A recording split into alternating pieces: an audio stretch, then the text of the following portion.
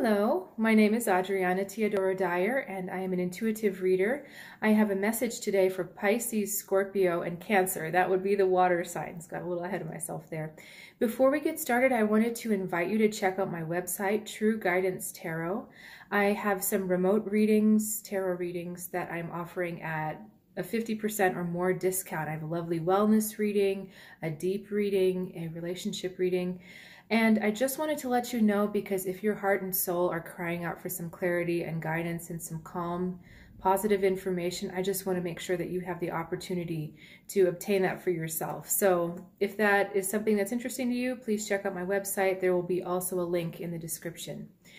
So let's get to the reading that's in front of us. We've got the Ten of Wands going into the King of Cups, into the Page of Wands, into the Emperor, and then we end in the Knight of Wands. Now this is a really interesting spread because if you notice, every other card is a wand card, and it's also moving up in rank, 10, Page, and Knight. So that's going in sequence. So let's start with the story a little bit at a time. So first we've got the Ten of Wands going into the King of Cups. And so not surprisingly, many of you are just emotionally overburdened, worn out, and just ready to stop. You've been holding up so many things and so many people emotionally, because that's the feeling I'm getting from what's going on here. That, you know, it's not just a matter of you're trying to hold yourself up, you're trying to hold everybody else up too. You're trying to be that calm nurturer that, you know, tells everybody it's going to be okay. Everyone's crying on your shoulder and you're kind of like, there's no one for me to cry on. But you're being that provider right now, that emotional provider.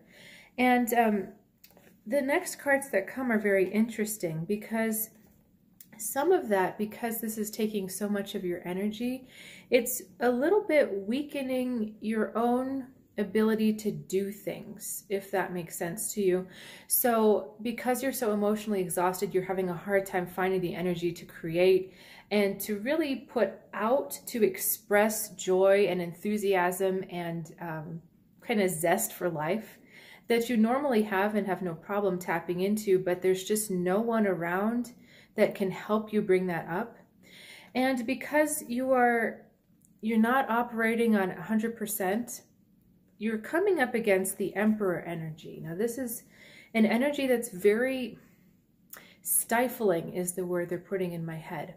So whether this is an actual person or a situation or just kind of a feeling that's around you, this is a very rigid card. It's all about rules and structure that one person puts in place because it suits them. This is not a card that thinks about other people, like this guy here, our lovely King of Cups. This is a person that thinks only about themselves and how they're going to control their world.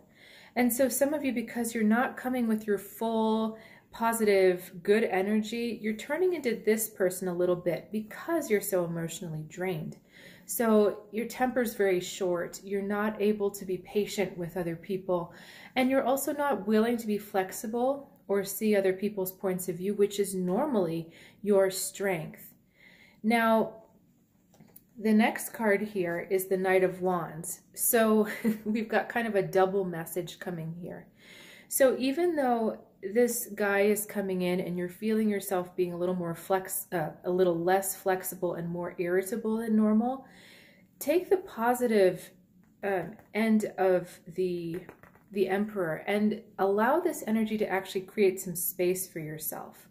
Okay, so when everybody is coming to you with their problems and crying and upset and you're just like, oh my God, I'm so overwhelmed, take some time out, put those boundaries up for yourself and say, you know what, I need some me time right now. It's been really overwhelming.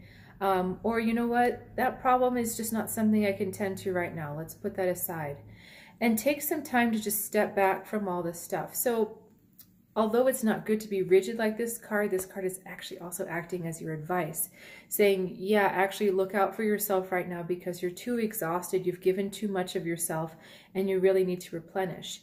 And when you do that, you take the time to replenish your energy, you're going to, Knight of Wands here, you're going to really feel that burst of energy, you're going to get some movement going forward, and you're going to feel a lot more inspired and that your heart is engaged again.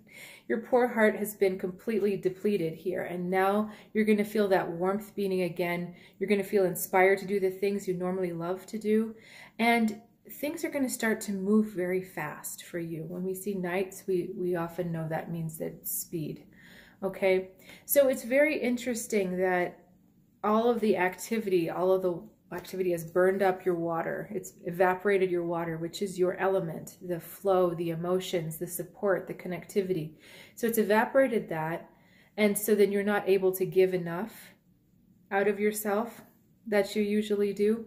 And so this is all about that healing process. And I think for water signs, I know we've seen this flow for you before in these videos. It's just that right now, this message is so strong because the times right now are so strong. So everybody's patterns are being really exacerbated.